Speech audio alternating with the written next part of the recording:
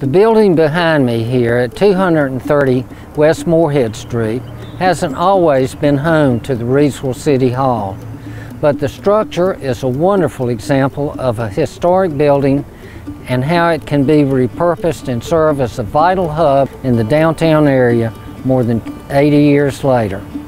Ground was broken on April the 30th, 1936 for a United States Post Office in Reidsville.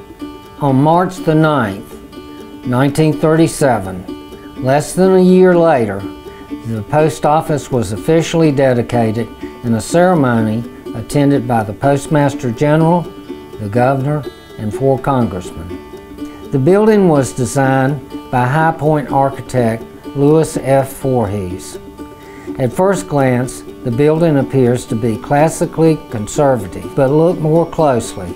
Both the interior and exterior display a modernistic Art Deco style ornamentation.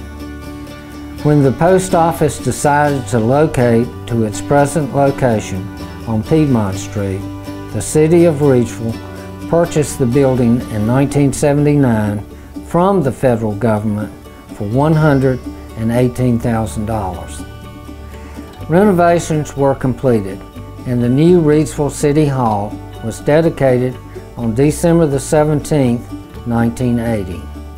The city kept the building's architectural character, with the American eagle still above the 2 front doors, and the original light fixtures remain both outside and in the interior lobbies. Patrons who pay their water bills need only look up to see a historical treasure, a mural painted by New York City artist Gordon Samstag in 1938. The mural, named Tobacco, was part of a United States Treasury program that sought to bring quality art to public buildings.